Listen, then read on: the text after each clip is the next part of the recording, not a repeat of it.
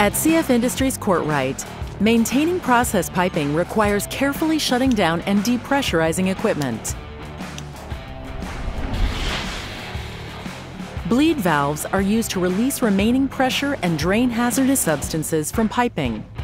But occasionally, clogs prevent that release, and there was no tool available to safely clear the blockage. We got to take a step back and reevaluate. That is why CF Courtright identified a way to clear drain valves safely and reliably using a rotting tool. A drill bit clears the blockage, while a pressure gauge and valve allow a way to release any residual pressure.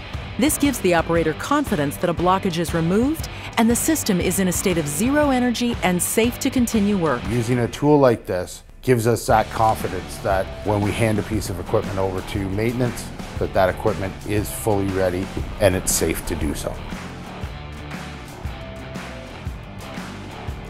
So now that we have this tool, we can see that the drain is clear, that all of the product and or sediment is removed.